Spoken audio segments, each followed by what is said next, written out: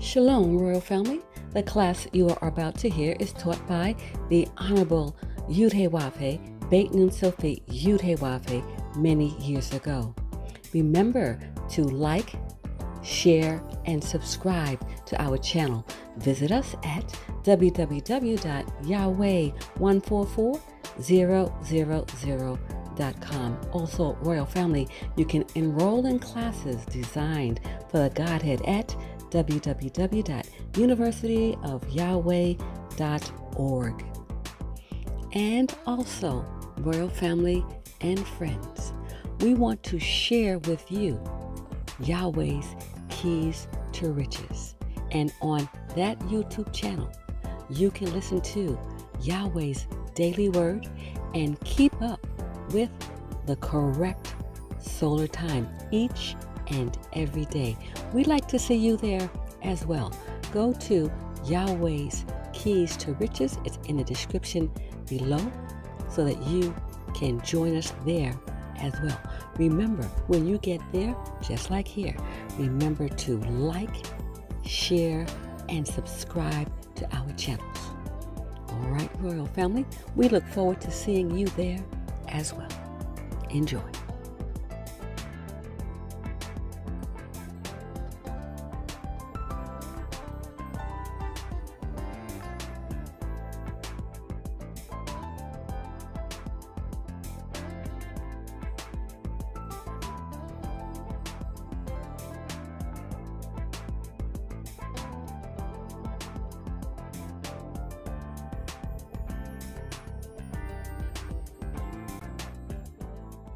The white Masons worship a black king. First of all, he was the wisest king that ever lived. 1 Kings 4:30. See, my scholars know all about where to find it because I taught them where to find it. They don't know it unless I teach it. All my children know and adults know, you know it because I teach it. You don't know it unless I do. 1 Kings 4:30. Read. And Solomon's wisdom excelled the wisdom of all the children of the east country and all the wisdom of Egypt. Read. For he was wiser than all men. Yahweh, and the book lets you know he was what color? Song of Solomon 1:5. Well, let's take a look and see. Some of us need to read these things for ourselves. Read. I am black, but comely. The wisest man, wiser than all men, black King Solomon, a black man. Now, why wouldn't they want this knowledge in the public schools? Can you imagine a school full of white children sitting in the classroom with a bunch of black children, and they find out that the black King Solomon is wiser than all men? And they get that Bible out of school quick. See, white supremacy be through. And it hurts when you learn this in secret and can't tell nobody. Well, you finally discovered, boy, you found the truth. God, you can't tell nobody that this ain't it. Ooh, that hurts.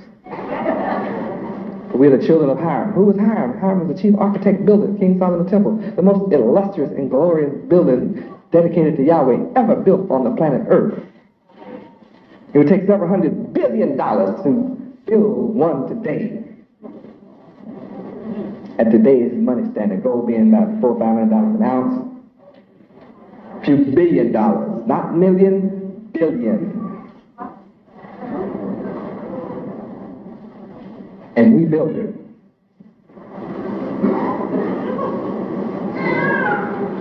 And Hiram was the chief architect. There were some ruffians, some people who wanted to advance and they say get paid a little more money, and they hadn't qualified, hadn't studied. So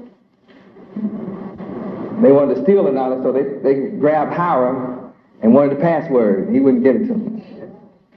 So they killed him. They killed him. Chief architect. There was one above him, Solomon, but he was chief architect. So they killed him. that they took his body and hid it in the west, in a shallow grave. And Solomon sent his wise men to go and bring the body of his architect back to the east. And they went and they tried to raise Hiram, but every time they would reach down to raise his body up, his flesh would fall away from their hands, bones, and they'd fall back into the grave. So they realized that if they tried to raise him and carry him back, he would be pieces, and Solomon didn't want to see him in pieces. So they knew they had to go back and find someone that had knowledge of how to raise this man up out of his shallow grave to take him back to the east. But he was dead, hit in the head.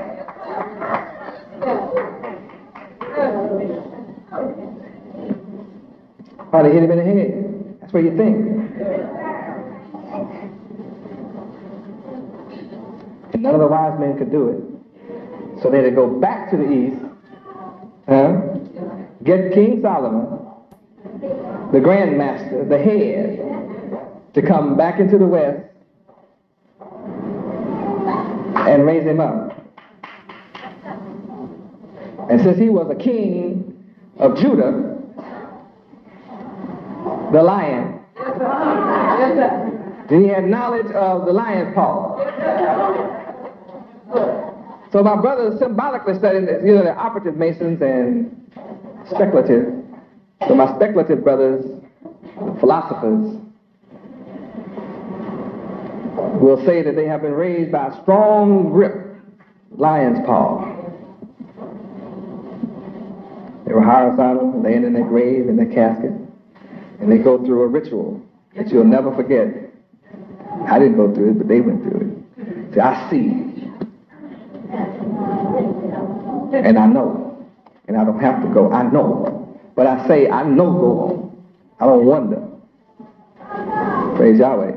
Because Yahweh knows all things. So being his son, he teaches me. Well, where are the children of Hiram today? In the West. See, there's a certain stone that's called a cornerstone that the builders of civilizations have rejected. So when you try to build a building without a cornerstone to lay one, the building won't be right. It'll be crooked, out of shape, it won't stand. So America can't stand because, and the world, civilization and governments can't stand because they have tried to build a civilization without the chief cornerstone. When you look at the pyramids that's on your dollar bill, or you see that the cap at the top of the pyramid is missing. So on your dollar bill, you see it's separated from the pyramid, and there's an all-seeing eye. There's an eye there. And in all Masonic temples, white temples, there's a Yud in that triangle sitting in that temple. When you're sitting in the east, it's there.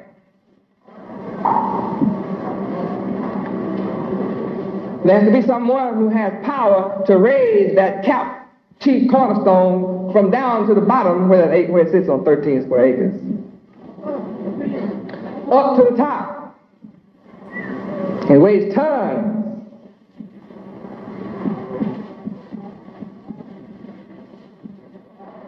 So there's somebody that's a chief cornerstone, and that's you. But I'm the only one who can raise you and place you at the apex of the pyramid. In the meantime, you're laying here in the West, dead, mentally dead, symbolically Hiram's children. And many leaders have come and have tried to raise you up. Marcus Garvey tried it, Elijah Muhammad tried it, a lot of people tried it, but they couldn't do it because they were not the one. You made a lot of publicity, but you didn't make it. You were not the one. They were not the ones. So they got you raised up a little bit, but your bones and everything fell back into the grave. Why did it fall back? Because they didn't have the master's grip. You can't raise us up under another religion.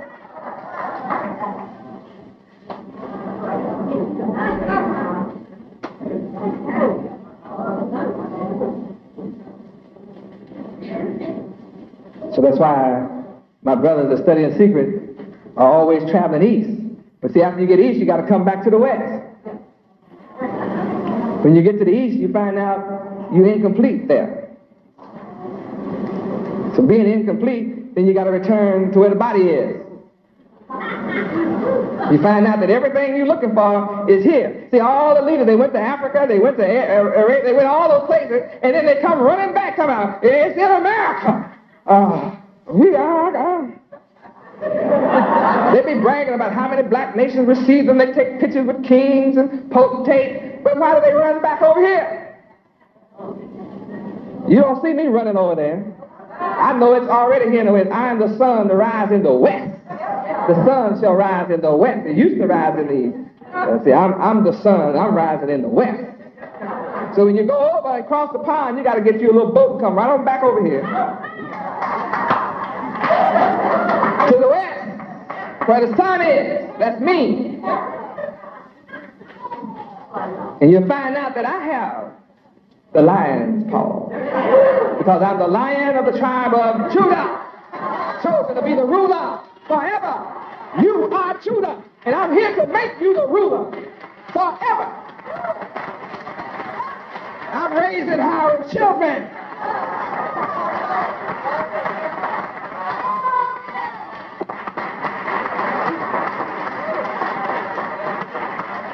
Hallelujah. It's easy to recognize who I am, because no one can teach like I teach.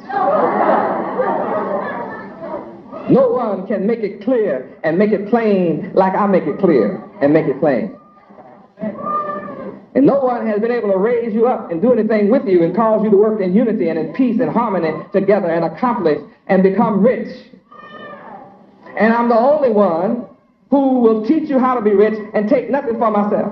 I don't take a salary, not a dollar. Not a dollar. And I'm the only one. I'm happy for you to be rich. That's my joy. Making you rich where it counts too. Wisdom, knowledge, and understanding of Yahweh, and then it add to you financially. And I put everything in my disciples' names. I don't need nothing in my name. The whole earth belongs to me. This universe belongs to me. It's already in my name. Yahweh. Ecclesiastes chapter 7, verse 16. Read. Be not righteous over much, neither make thyself over wise. Why shouldst thou destroy thyself? You can watch this scripture be fulfilled over and over again in anyone's life who dares go against the wisdom contained herein. If you make yourself overwise, or if you see someone that is trying to be wise in his own eyes, he's about to destroy himself.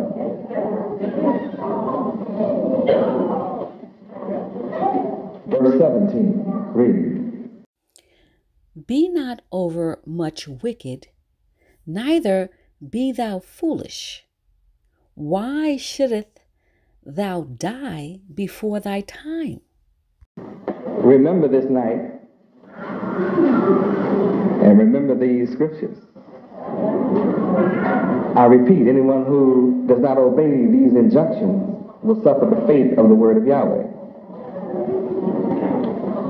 Verse 18, read. It is good that thou shouldest take hold of this.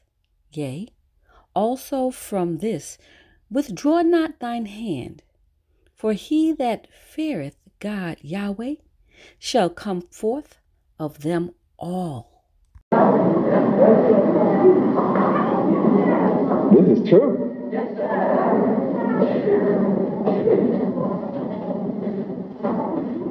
Verse 19 read. Wisdom strengtheneth the wise more than 10 mighty men which are in the city. You want strength? Inculcate the wisdom of Yahweh. It says, it is good that you should take hold of this. What? What is this? the wisdom of Yahweh. It is good that you should take hold to the wisdom of Yahweh. You'll be more mighty than 10 men who are mighty that take a city. And you will come forth on top of everybody if you take hold to the wisdom of Yahweh and be not wise in your own eyes. But remember Proverbs 3:5. Trust in the Lord Yahweh with all thine heart, and lean not unto thine own understanding. Anytime we lean to our own understanding, we're going against what Yahweh just said. A wise man will retain the wisdom of Yahweh, which is what I teach. And this is my message for anyone who wants to live eternally in Yahweh. When you see one who claims to follow me and they seek to be wise in their own eyes, it's against what Yahweh just said. And if you put your trust in man instead of Yahweh, you are truly under a curse. Verse 6. Proverbs 3:6 reads, In all thy ways acknowledge him, and he shall direct thy paths. in some of your ways. The teaching here is extremely clear to those who wish to retain the knowledge of Yahweh. Whatever your circumstance, don't put your trust in somebody else besides Yahweh. Whatever your circumstance, lean not to your own understanding. Whatever your circumstance, never cease acknowledging Yahweh, and He will direct your path. Verse 7, read. Be not wise in thine own eyes. Fear the Lord Yahweh, and depart from evil. Praise Yahweh. Verse 13, read. Happy is the man that findeth wisdom, and the man that getteth understanding. Happy. You want to know how to be happy? Seek the wisdom of Yahweh. Seek after the understanding of Yahweh. What a blessing. The problem with the world is the lack of the law of Yahweh being number one. Because men have ignored the laws of Yahweh, there's trouble all over the earth. We should never add to Yahweh's words nor take away from them. Deuteronomy 4:2. Deuteronomy chapter 4, verse 2. Read. Ye shall not add unto the word which I command you, neither shall ye diminish aught from it, that ye may keep the commandments of the Lord your God Yahweh, which I command you. Talking about life-giving teachings, verse 4. Read. But ye that did cleave unto the Lord your God Yahweh are alive, every one of you, this day.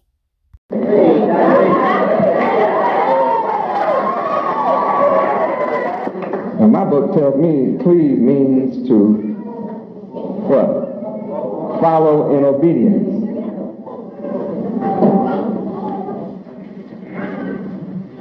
You that followed in obedience the Lord your God Yahweh are here today. You were alive then and you are alive now. That's the reason that you are alive now. Because you did then. You may say, well, seems like wicked people are here too. Yes. Those that were wicked yesterday are here today too. But I want to drop two things on you. First, when you face a difficult circumstance, you have to realize that there are trials and tribulations that you must face that will determine the outcome of Judgment Day.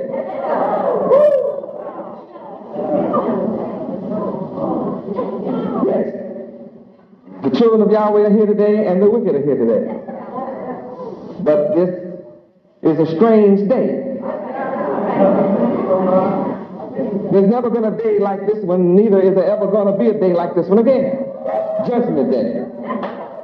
So those people will be rewarded with heaven forever, eternal life, and the wicked who love wickedness are going to enjoy hell and damnation, destruction, and chased out of the world, the name cut off in the street. So the facts are, anyone who seeks to save his life today is going to lose it. Matthew chapter 10, verse 39.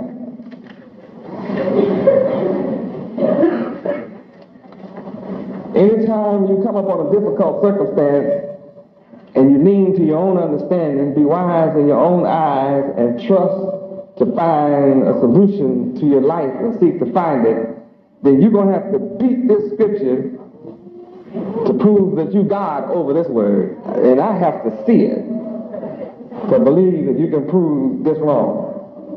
Read. He that findeth his life shall lose it, and he that loseth his life for my sake shall find it.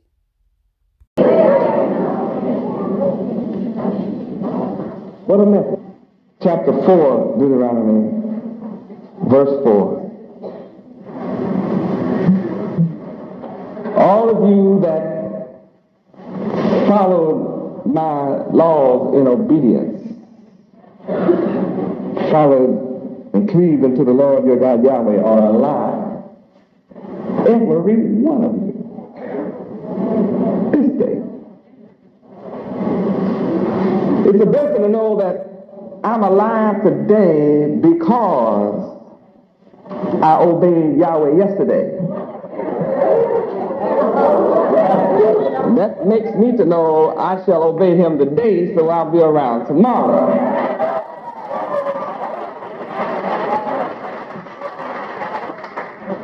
The fact that I obeyed Yahweh a few thousand years ago and I'm alive today tells me about eternal life. And I don't want mine cut off.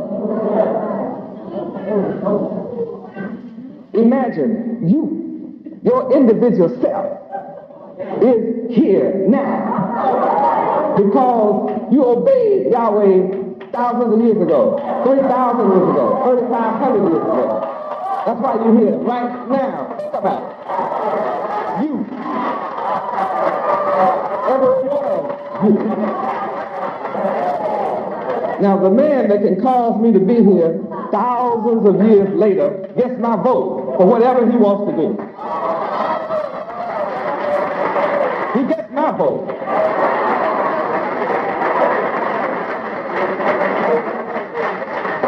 I'm glad I don't have to register at the polls for this. I'm glad I don't have to pass a literacy test for this blessing. Now, we're going to look into what is it that made this possible. Verse 5, Deuteronomy chapter 4, verse 5. Behold, I have taught you statutes, and I have taught you judgments. Even as the Lord my God, Yahweh, commanded me. That's what I'm doing. I'm doing what Yahweh commanded me. You must admit that I have been teaching you Yahweh statutes. Not almost teaching, but teaching Yahweh's statutes. And you must admit, though it's unpopular in the world today, I have been teaching you Yahweh's judgments. Just as he has written it, just as you are reading it, this has always been my style. To teach you that which Yahweh commanded, and you have it written in your books. And what I'm reading and teaching you is in your grandmother's books.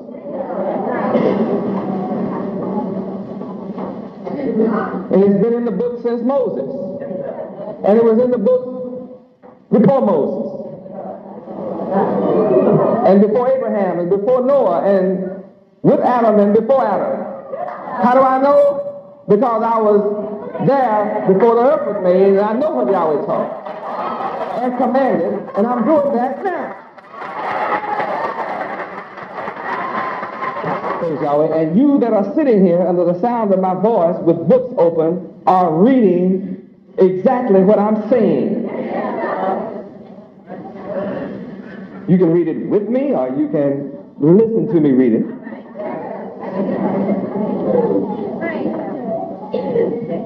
You can say it along with me, or you can say it silently. But you have to admit, I'm coming from the book as commanded. And I'm telling you that in whatever land you go, whether you possess it or not, you should do these statutes and these judgments. Though we were brought to America as slaves from the west coast of Africa, though the knowledge of Yahweh was taken from us, and we could not keep his statutes and judgments for 400 long years, yet you have no excuse tonight, because I, the resurrection, am resurrecting you into the knowledge and the requirements of Yahweh's statutes and judgments, which will keep you here forever.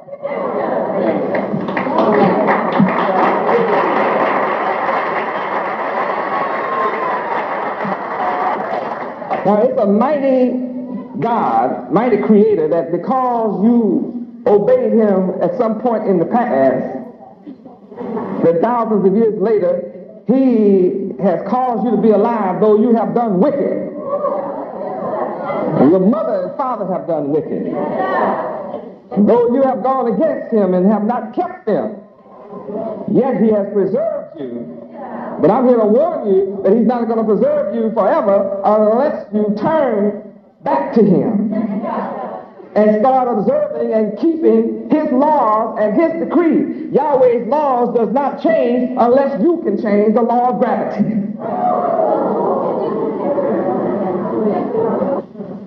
Until you can throw an object up and it keep on going into outer space, then you better know Yahweh's laws don't change.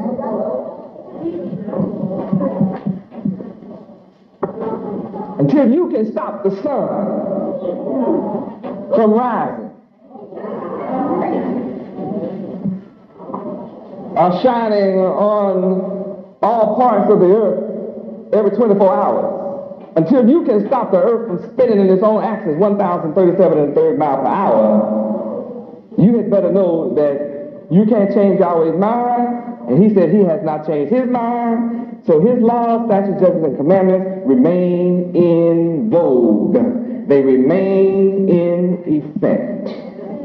And if you want to continue to live, you are going to have to disobey the enemies of Yahweh who teach you not to keep his law and return to keeping his will.